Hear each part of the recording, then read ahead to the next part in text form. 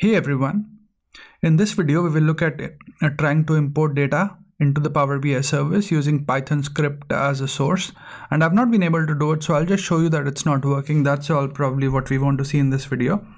So I'll open the Power BI service, and now you can see I've got a gateway installed and it's online. And now I'll just show you the file I've got. So let's go to the transform data tab on the Power BI file. I've already got it open.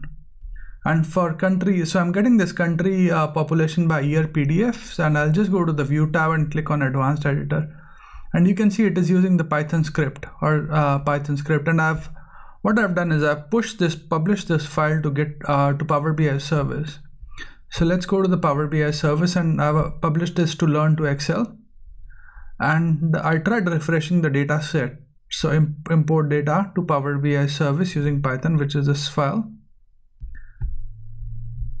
And I'm using Python script as one of the sources, and when I try to import the data set, it gives me this error. So if I click on this, it says there was an error, and I click on show technical details, and it says because one of the references is an unsupported data source, which is essentially the Python script.